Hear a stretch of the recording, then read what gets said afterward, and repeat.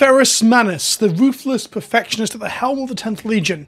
He has a fresh lick of paint and a brand new card in Horus Heresy Legions as it looks to return to and flesh out the Dropsite Massacre of Istvan 5 with the latest expansion. Huge shout out to Everguild for contacting me and letting me be involved with the reveal and giving me a Primarch too. The Iron Father himself, Ferrus Manus. This might not look like an Iron Hands unit, but I've been known to play them when their rules were good in 40k. Look, they're a successor chapter, that's why they're red. Ferrus Manus is a 40 life warlord with 2 attack, and he has a 1 energy ability that creates a random augment in your hand. Now, these augments have been revealed across multiple other creators, but in essence they give you a buff to a unit in exchange for pinging it for 1 damage, showing that the flesh is weak. But if you can withstand the trials and tribulations thrown at you by the Legion itself and its cybernetic enhancements, you'll come out on the other side feeling proud of the strength you've gained and the advancements and progress you've made. His unique special card is the Reckoning, where he is swinging his Forge Breaker Hammer, a weapon so powerful it's said to level entire mountains. And most importantly in all this art, he's still got his head. It costs 18 energy, but the cost is reduced whenever you trigger the mechanic Pride. Pride is triggered whenever you finish a turn with a unit that has Pride being damaged. They are proud of the scars they hold from their battles, the memory of trials they have completed,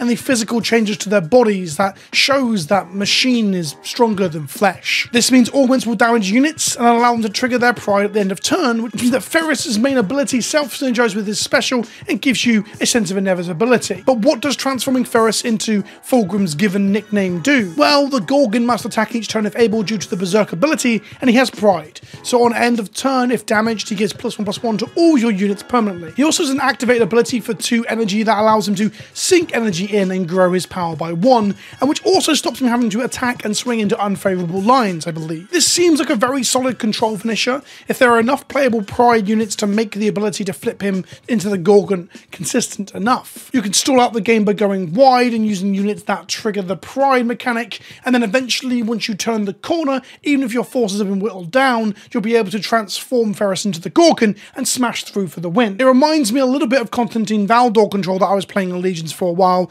although at least with Constantine Valdor you're not going wide because you're specialising in hitting them with your Warlord itself to get his transformation. Here you're looking to play units that allow you to trigger the Pride mechanic. Further to that, I can reveal Gorgon Hammer Bearers, who give a mid-range Pride enabler that also makes augments and makes them cost 0, so it seems like an absolute shoehorn in here for an Iron Hands deck in the new format. It's a pretty solid 6/6 for 5 with all this upside. And finally, a 3 energy Anthem tactic that is even better if you are augmented, giving +1/+1 and then +1/+1 again if your unit is augmented. I am unsure of the actual power level of Manus Ferrus compared to what else is available after the Shadows of the Warmaster expansions, but I do think this is incredibly on theme and flavourful. The Dropsite Massacre expansion, complete with new Iron Hands, Salamanders and Raven Guard, drops tomorrow on July 21st. And a huge thank you to Everguild for getting me involved with these previews. I hope you found this video interesting and informative. If you enjoyed the video and you like Warhammer 40k and Horus Heresy, you should probably subscribe to this channel too. Thanks for watching, and I'll see you in the next one. Ta-ta for now.